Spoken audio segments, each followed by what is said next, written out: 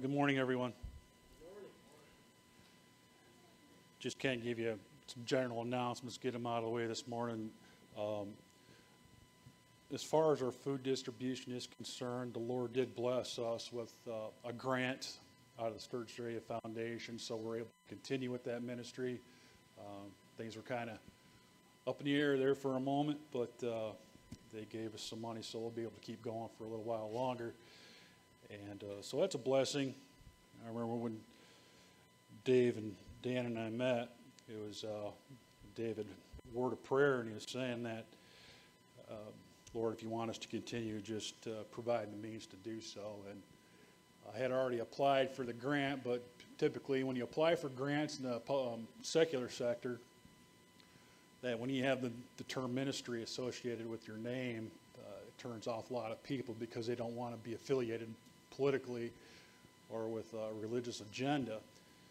And but the Lord definitely provided through that. So we'll definitely be here Saturday from 9 until noon to pass out food to individuals that need it. As far as the message this morning, Nehemiah consists of quite a few chapters, and there's no way I'm going to be able to get through this entire book this morning, not with everybody dozing off. So we'll, we could keep you here, but there's no sense of flogging the message to you. But I just want to highlight some points that as I go through, and as I was studying for this message this morning, it became more of a commentary on our social justice and a lot of social situations. I have a minor in sociology in college. My major is criminal justice, but we study a lot of groups, and it just seems like a lot of the sermons that the Lord presses upon me has to deal with social issues, and that's just a byproduct of the career, I guess. But we're definitely going by verse by verse here. But Nehemiah addresses several situations that are going on within Israel, and the church is often compared to Israel because we're just like them, because we have the accountability, we have the law, we have the rules, things that we know that we are supposed to do, but there are times where we fall short of that, and the devil gets in our mind, and we get very easily manipulated by the things of the world. So you'll see a lot of comparisons, and I'm going to stop a little bit going through chapter 5 this morning, and we're going to talk about some of the things that we struggle with from a social standpoint. And so let's go to the Lord in prayer, and then we'll get into the message. Most gracious Heavenly Father, just give you thanks and praise for today, Lord, and I thank you for the family of God that you provided for us, Lord, and I just thank you for your grace, thank you for your mercy, and though we don't deserve it, you gave us a gift of eternal life. And Father God, I just ask you'll be with the message this morning. Just let it be your words that are said and not mine. But Father God, just ask that you be with those that are away from us this morning, whether it be for illness or travel. Give them traveling mercies, and put your healing hand upon those that can't be here for those problems, Father God. And we just lift up Calvary Chapel to you, Lord. We want to do your work. We want to do your service, and just give us those opportunities, Lord. We ask all these things in your precious and most holy name. Amen.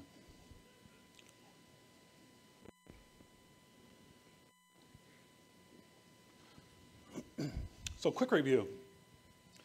We're going through the book of Nehemiah, and Nehemiah is this guy that's basically caught in captivity. He's part of the Assyrian conglomerate, King Artaxerxes. He's the cupbearer to the king, which is a pretty high position in the king's court. And basically he's a food taster, wine taster, to ensure that the king does not get poisoned. And because he's in captivity, we talked about how Israel was in captivity, not only in Egypt, but several hundred years later, then they become captives of Babylon. This is where the story Shadrach, Meshach, and Abednego comes out. King Nebuchadnezzar, not real fond of Jews and people following the ways of God. Then King Artaxerxes is in here, and he's the cupbearer, but King Artaxerxes is actually a stepson of Esther. Remember the book of Esther, right? And that's how God put her in that position to detract or stop some of the anti-Semitism that was going on within that kingdom. And so, for whatever reasons, God put Nehemiah in this capacity to fulfill God's work in Jerusalem. And it's amazing to see the qualities of leadership and the education that Nehemiah has. And the book does not go into what his background is, and it's unfortunate that we don't. But I imagine if he's part of the king's court, he's had some education, he's brought up in the ways of the Jewish law, because as we see in chapter 5, he really articulates some very important things that the Jewish or Hebrews were supposed to follow at that time. So we went through chapter 4, and here they got problems coming from the outside. These guys, Sanballat, Tobiah the Ammonite, and Geshem the Arab, they're just poking fun at the Israelites or the Jews that were trying to rebuild this wall. And then one guy makes this comment, kind of tongue-in-cheek, where what are these guys doing? They're trying to build this wall. If a fox jumps up there, it's just going to fall over. They're just going to mess everything up. And a little sarcasm there. Then let me look at chapter 4, and I'm going to read verses 21 to the end there, then we'll jump into chapter 5. So we labored in the work, and half of the men, held a spear from daybreak until the stars appeared. At the same time, I also said to the people, let each man and his servant stay the night in Jerusalem, that they may be our guard by night and working party by day. So neither I, my brethren, my servants, nor the men of the guard who followed me took off our clothes, except for everyone took them off for washing. Nehemiah has a sense of humor here. We call it hyperbole, right? A little bit of an exaggeration. He's talking about the people were working day and night. He had people that were keeping guard at night, so the people weren't invading, because these naysayers and these outside countries were trying to really mess with what the Jews are trying to do to this wall.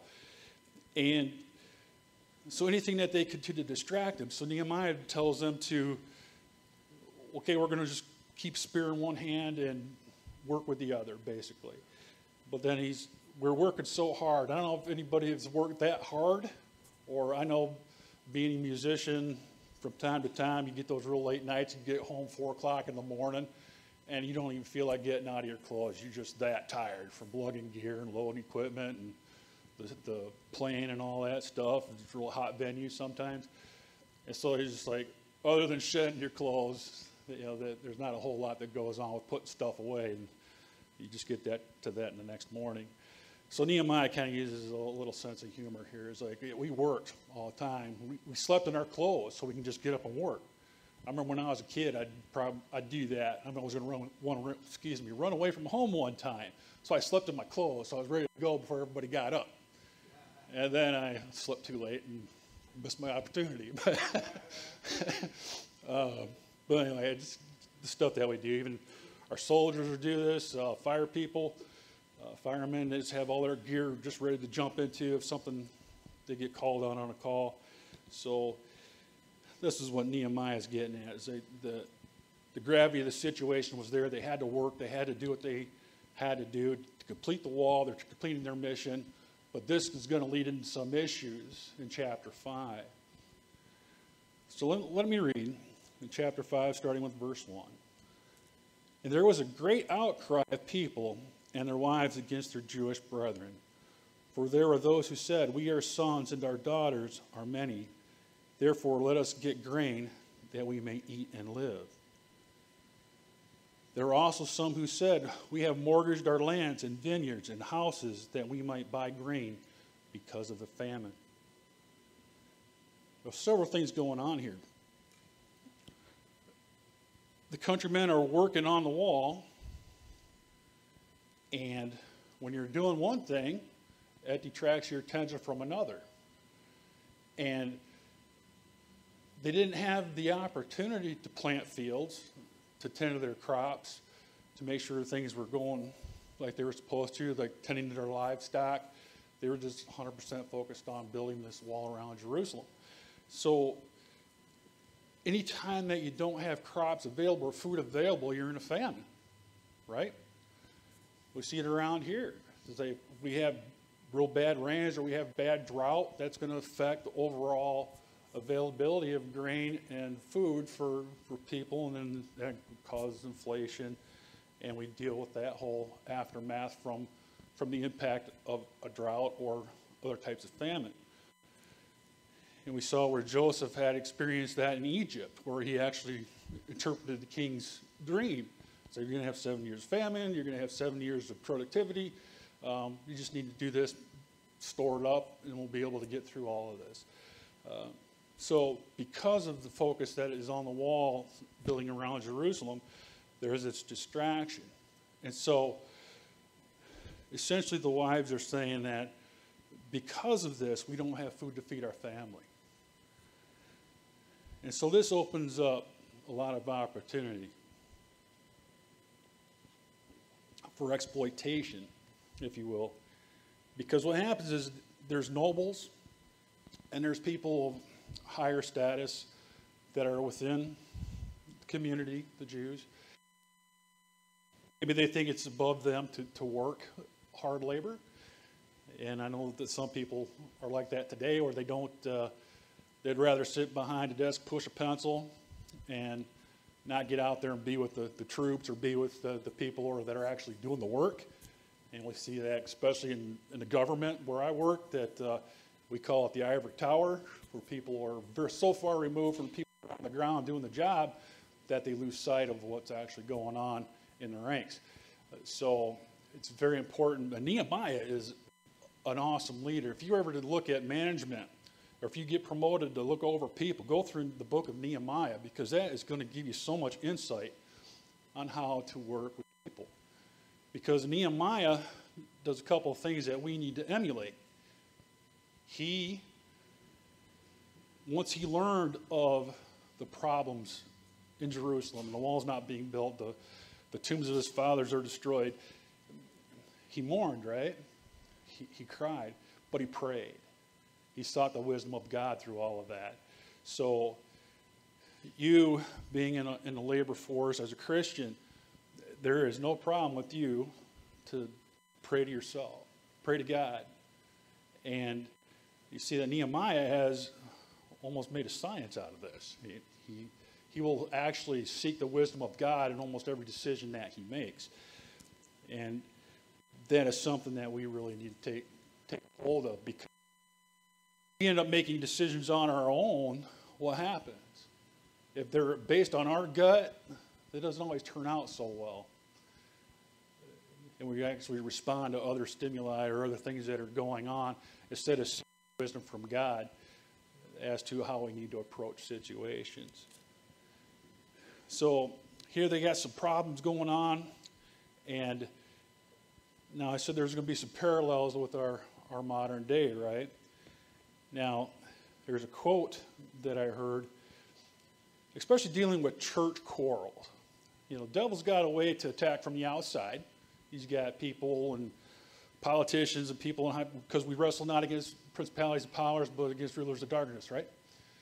And so we're dealing with these external factors, but the devil has a way of getting to Christians from inside the church.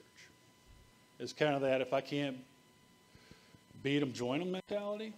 Well, he's not here to worship God, he's here to mess with you.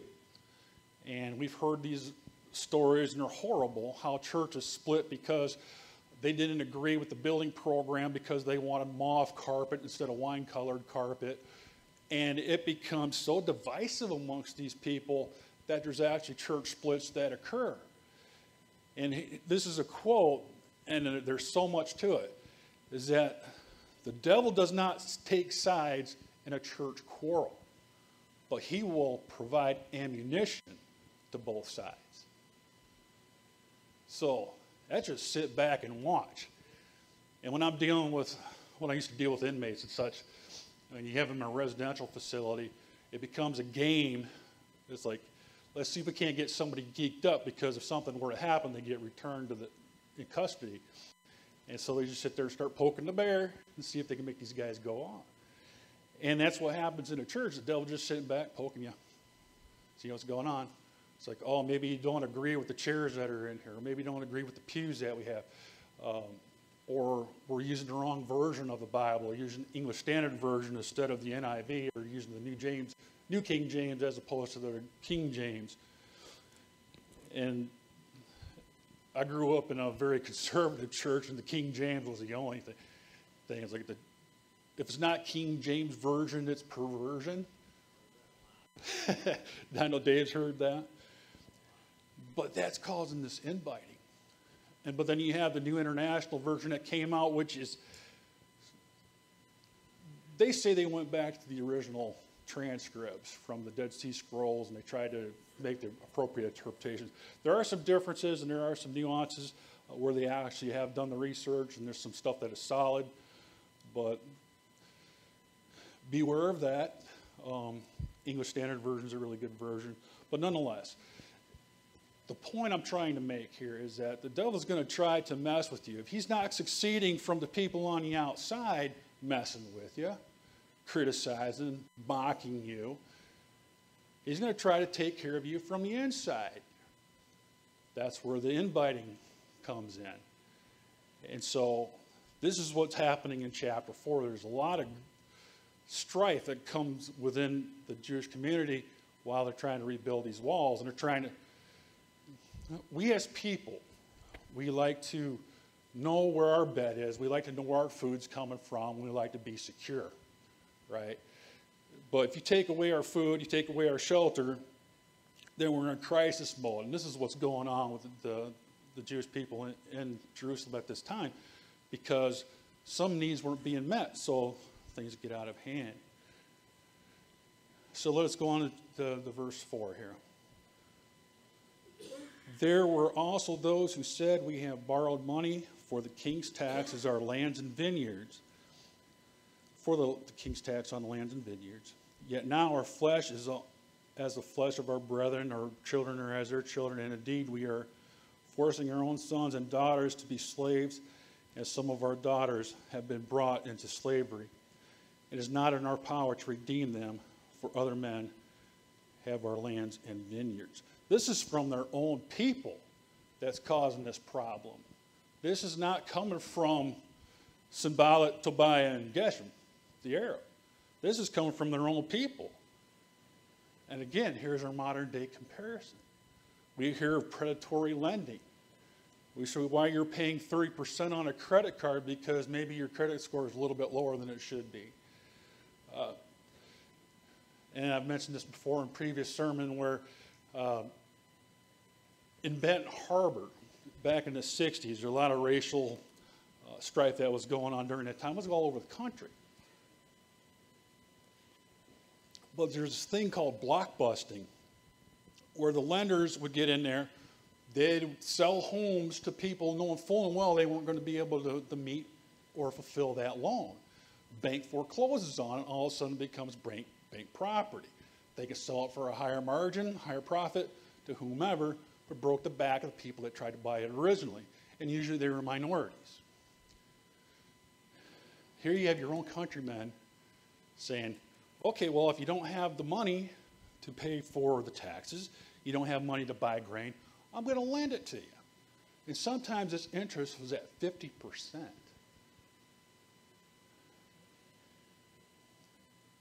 And I haven't seen anything that high because we have a lot of legislation in effect right now because of this reason. But the predatory lending still happens. I don't know if anybody of you or any of you have you ever used a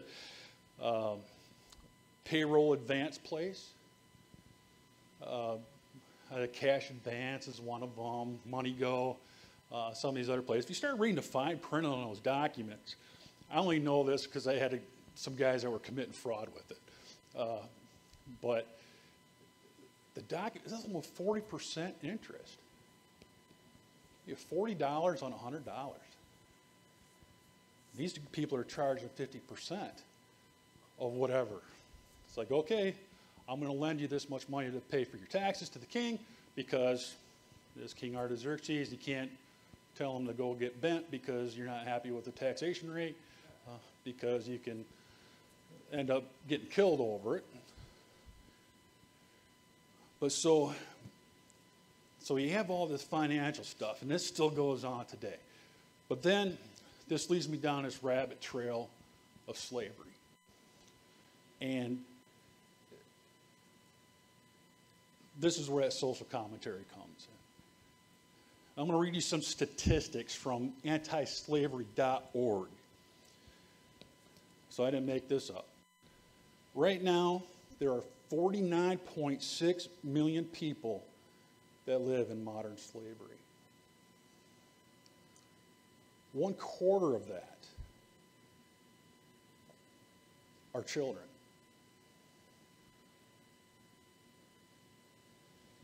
22 million of this type of thing are their enforced marriages. But let me tell you about how this oppression's going on, and I'm talking about financial oppression. There's somebody that's very, very close to me that got caught up in some internet pornography situation. And he was doing some things over the internet he probably shouldn't have been doing. It's my former business partner, and I'll tell you more about the story if you're interested, but not in this context. But what was going on is that he's trolling this thing for live pornography, and he ends up in the country of Cambodia looking at some underage children that were doing sexual acts and things like that. And that in and of itself is disgusting, but it wasn't the kids that were doing it, it was their parents. They were forcing them to subject themselves to engage in these types of activities because of the money. And then where my former business partner gets caught up is he already had a cease and desist order from copying DVDs illegally. So he already caught their attention. And the FBI is watching his IP address, but all of a sudden he's trolling around these foreign internet sites. And folks, it doesn't take much to track it down. But this is a financial situation. The families in Cambodia are so poor, they are willing to prostitute their own children for the sake of $1, so they can have financial security or some type of financial income where they live. This is what's going on in Jerusalem, is that these people are so poor, being oppressed by their own countrymen, by their own people, that they're forcing them to give up their children into slavery. I mean, yeah, we're 2,500 years apart from this, but the fact that it still goes on is unconscionable. And I'll give you another story. This is somewhat local. Anybody ever been to Grayling, Michigan? Well, there's a Chinese restaurant up there. They're no longer open, but there's a student from Western Michigan University who was up there visiting some friends, and he was learning Mandarin, and he knew some Chinese. But the people that were running the restaurant were Chinese nationals, and they're communicating back and forth in Chinese. And what happens is something was said to a young person, and it's not uncommon for people that run restaurants to have their families in their restaurants, so we don't think anything of it, right? It's like, oh, they don't have child care at home, they just bring the kids to the restaurant. So this is perhaps what was going on there, just we're assuming that they're family. Something happened where the older Chinese individual says something to the younger one and turned as white as a ghost. But because that Western Michigan University student understood Chinese, basically the person threatened the child's family. You do what I tell you, or I am going to have somebody kill your mom and dad. So that kid was here under a human trafficking situation, in an indentured servitude or some type of slavery issue. So ICE, the Immigrations and Customs Enforcement, they were involved, the FBI got involved, and they were able to get that kid out of there. And we've heard this stuff going on with Destiny Rescue, and hearing their statistics that are going on with kids that are wrapped up in child trafficking or sex trafficking and things to that effect. Absolutely reprehensible that the stuff goes on today. And so if you have the ability to help, definitely help Destiny Rescue. And there's other organizations out there that can assist with that. So there's my social commentary on verse 4. So essentially, the Jews are just taking advantage of each other, and so their daughters have been sold into slavery, and it's not in our power to redeem them. And when you are poor, folks, and I come from this part of it, where you are so poor that you don't really know where your next meal is coming from. You know, 'cause my mom was in a single-parent household. My dad left when I was 14, and I was talking to my dad when he told me, he was like, well, what are we supposed to do for money? Well, you're going to have to go on welfare. That was his answer. I was like, well, you're going to be paying child support, dude. But it wasn't until I became a corrections or parole officer, I started doing pre-sentence investigation reports, I didn't realize leaving the state when you owe child support was a felony. I was like, that's stinker. You left the state to avoid paying child support, which is a 4-year felony. But he ended up having a stroke, and there was some other stuff that happened. So God carried out his own form of justice with that. But these people are pouring off. It's just kind of like when you're hurt, and 100 yards, miles be 100 miles. If your knee's busted up or something like that, and when you're broke, you're looking at a $2 gallon of milk, and you have to make a decision. I don't have any money. I can't buy that gallon of milk. Whereas if you have $100, it's not that big of a hit for you, right? But these people don't have the money to pay for their taxes. They don't know where their meal's coming from. They're in this famine period. And you have people that are resting on their laurels, if you will, just trying to manipulate, squeeze the sponge as much as they can out of their own people to line their own pockets. And look at Nehemiah's response. I love this. And I became very angry when I heard their outcry of these words. Jesus says, be angry and sin not, right? So Nehemiah became very angry. After serious thought, so here's a moment of internal reflection, probably some prayer going on here.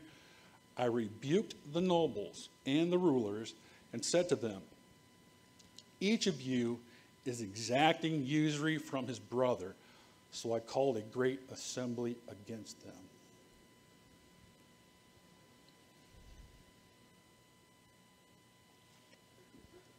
Let us look up Exodus 22:25.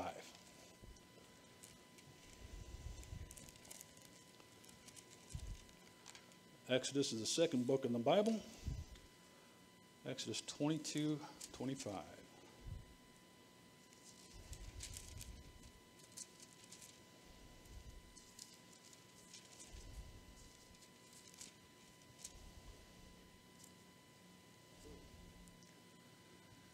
Exodus 22:25.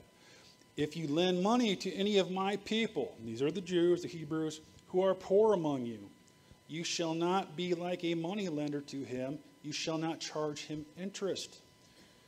If you take, 26, if you ever take your neighbor's garment as a pledge, you shall return it to him before the sun goes down.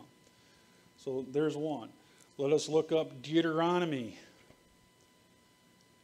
chapter 23. Deuteronomy chapter 23, verses 19 and 20.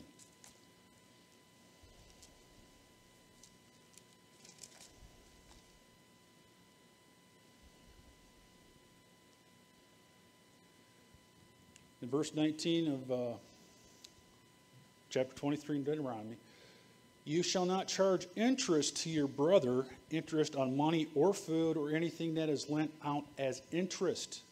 To a foreigner you may charge interest, but to your brother you shall not charge interest, that the Lord your God may bless you with all to which you set your hand in the land which you are entering to possess. And this is part of that Mosaic law, right? And this is what's applicable to the Hebrews, to the nation of Israel. And I've got one more for you. That's going to be Leviticus chapter 25.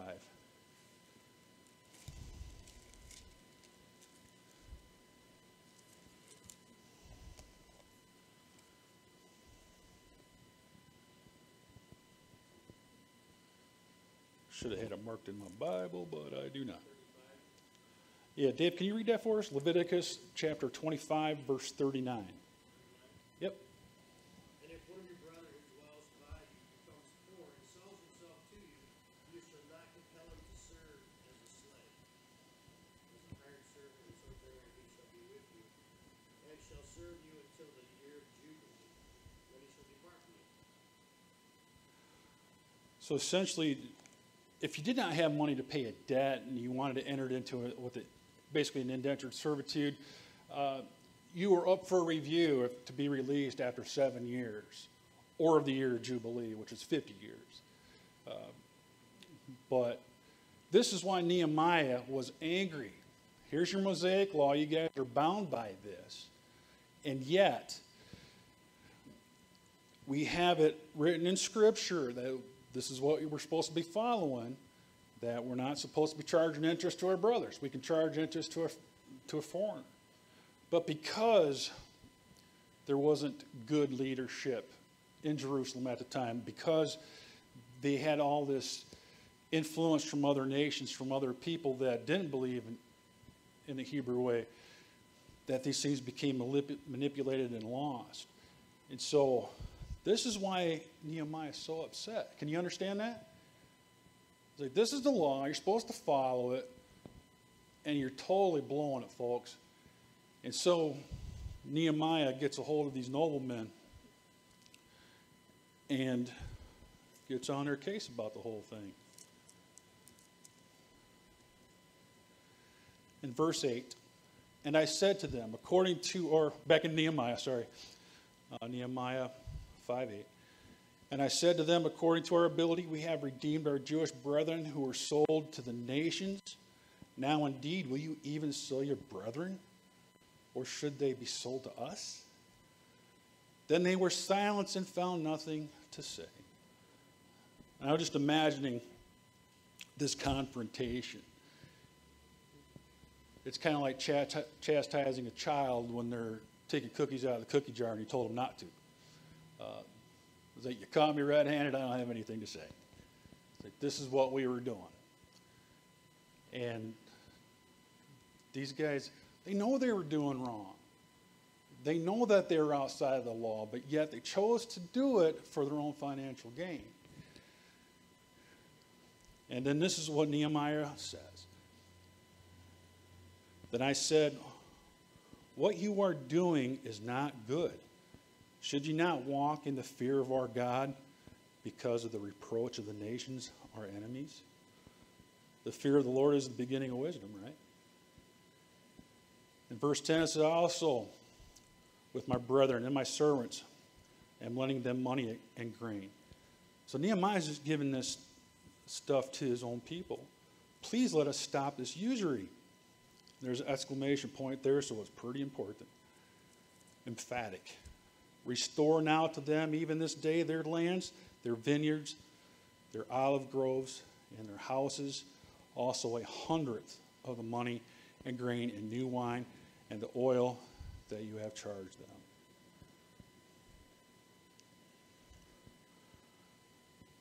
And these people know that they're doing wrong. It's like, yeah, you caught me. And so this is where the Spirit of the Lord or God gets and does a lot of legwork beforehand, I believe, because he really convicted these noblemen that they were in the wrong. They acknowledged that. And so when you have sin in your own life, you need to acknowledge it, or if you're struggling with an addiction, and people that have ever sought counseling or been through a counselor or even are counselor themselves, is that first of all you need to identify their problem. And then you need to seek guidance and counsel from people that know the Word, right? And so that's what is going on here. And so in verse 12, so they said, we will restore it and will require nothing from them. We will do as you say. Then I called the priests and required an oath from them that they would do according to this promise. Then I shook out the fold of my garment and said, so may God shake out each man from his house and from his property who does not perform this promise, even thus may be shaken out and emptied. There's a physical gesture. He's shaking out his garment, that you should not keep anything else of your own or things that you've taken away from the Jews, and give everything back. And you got to love this response here. And all the assembly said, amen. And if you've heard a preacher and you like what they have to say, you say amen. You're in agreement. It's kind of like make it so. Amen. Can I get an amen this morning? Amen. Thank you. I wasn't fishing for it, but I just thought it was cool. Then the people did according to this promise.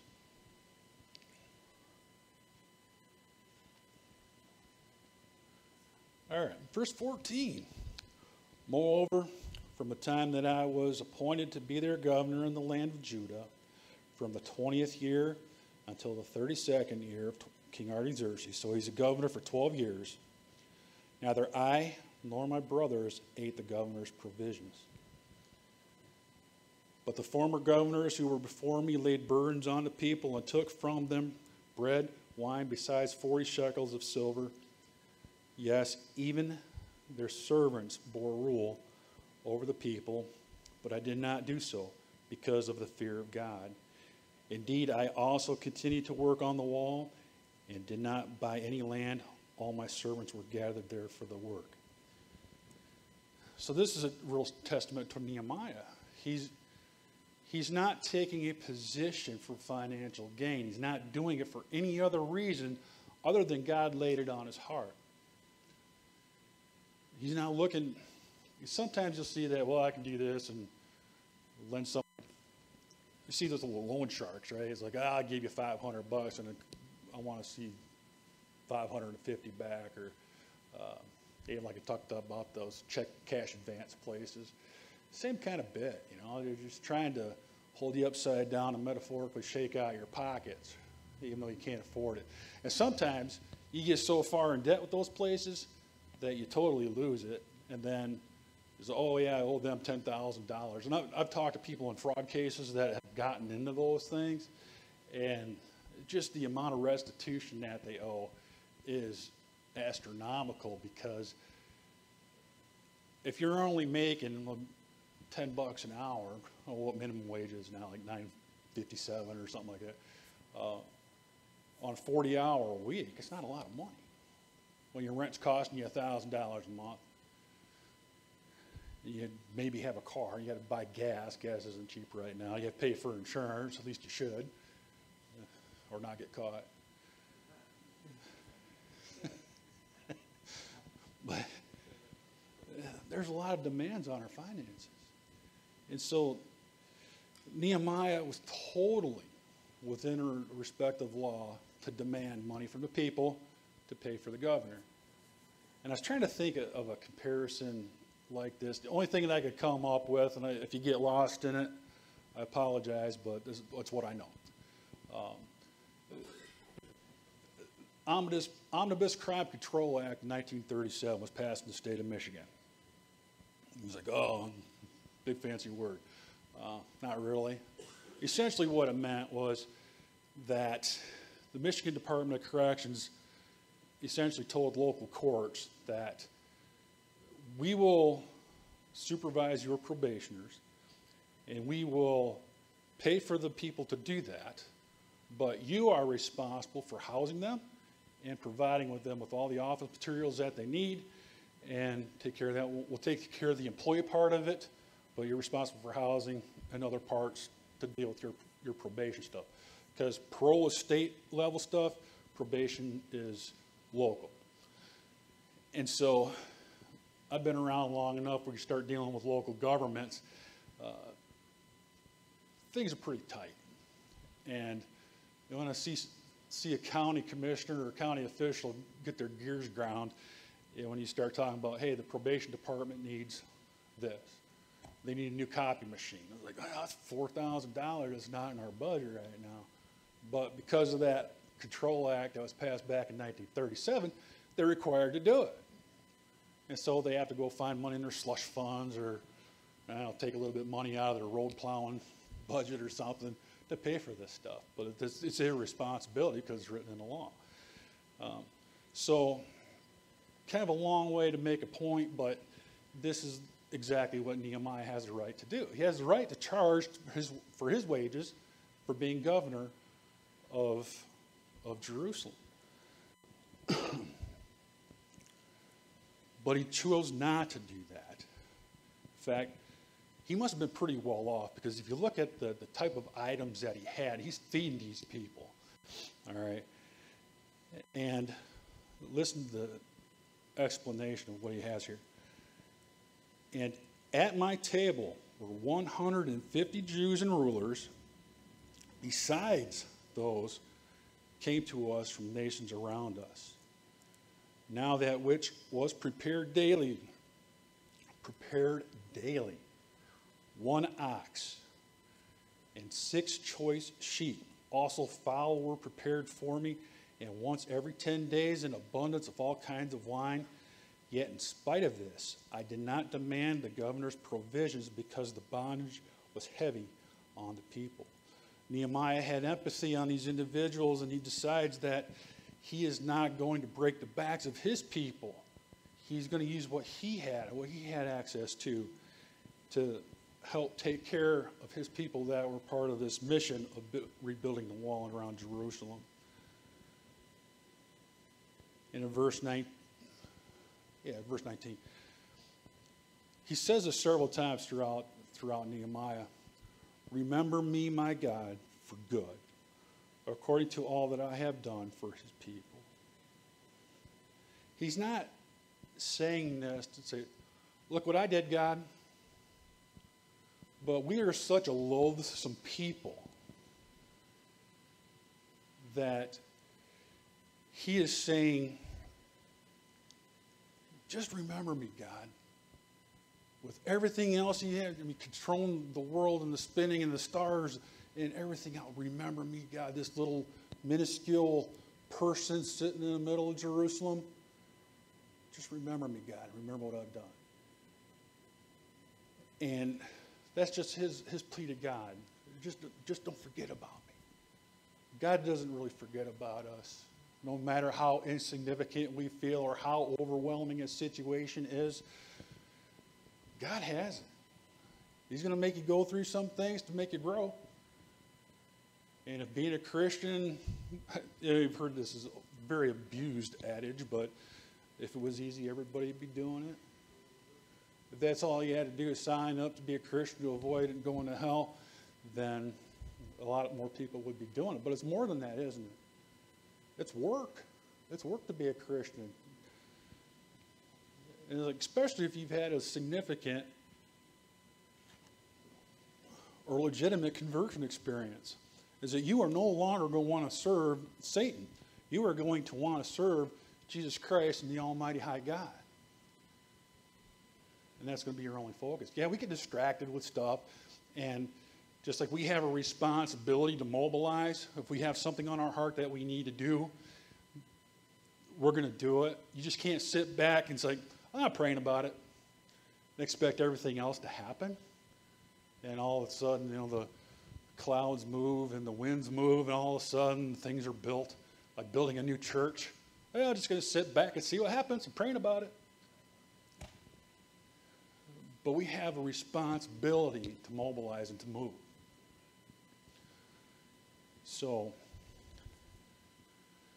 that takes care of chapter 5. I'm not going to get through chapter 6, but what you really want to do is finish out the book on your own. This is my last week preaching for a while. So I really like to find spots where I can get done in 3 weeks or however much time I have. Sometimes I'm doing topical sermons. But the Lord laid it upon my heart to bring the case of Nehemiah to you just because of his leadership. And you look at what God did for him. He's a guy born in captivity. He is really a reject from all intents and purposes, but God had it in his plan to make him work for him. And no matter where you are in your life and or in your situation, God's got a plan for you. You just got to be smart enough or wise enough to listen to God. Because it doesn't matter your age either, whether you're a 12-year-old or whether you're hitting your 70s. You still have a place in his kingdom. And I'm going to use an example of Dave Wall here. He wrote a song, Going Out With My Boots On. And it was predicated by a retired preacher that came up and talking about our ministry never stops. Our service for God should never stop. We might have to change capacities. We might have to change responsibilities throughout our life, either because of physical limitations or mental limitations. But your ability to serve Jesus Christ is never a retirement situation, right? We should never put that on our back burner because God chose you, and as I will do my utmost for his highest. And that should be your motivation. And whatever, like I said, whatever capacity you have, whether you're a student in school or, I talked to somebody a couple weeks ago, and I said, well, what do you think God's plan is for me? I was like,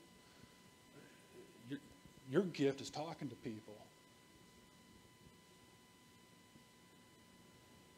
Have you ever shared the word with them? If you don't feel comfortable to do that, bring them to church. It's like, oh yeah, I should probably do that. So, with the topic this morning, there's so much information that, like I said, I call them rabbit trails, social commentaries, whatever, but ultimately the message is find your place, do your part. And if God is in it, he's going to bless it. Yeah. Thanks for that. So, but as I close the service this morning, if you need prayer, you want guidance, talk to me, talk to Dave, talk to Ron, any of us really. We'll pray with you. We'll lay hands on you. We'll ask for God's purpose in your life if you don't know. But your first and foremost responsibility is sharing the gospel. Some people have their calling and it's written in the stars or whatever. They see the smoke signals and they know what their requirement is, what they need to do with their life. I told you a couple weeks ago that mine, it took me over 20 years to actually succumb to ministry. I was doing my own thing. It's like I was doing Christian music ministry, and I thought that was enough. See, I've been in 3 or 4 different Christian bands, and it's like, yeah, I'm just giving this part to God, and I'm doing my thing too. It's not enough. He broke me. There, I give up. It's kind of like picking up a turtle, and her legs are still moving.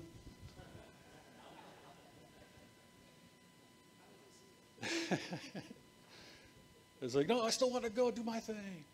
When you pick up a little kid, and they're still wiggling around. They want to do what they want to do. But no, you are God's possession. You need to fulfill his purpose. Let us pray.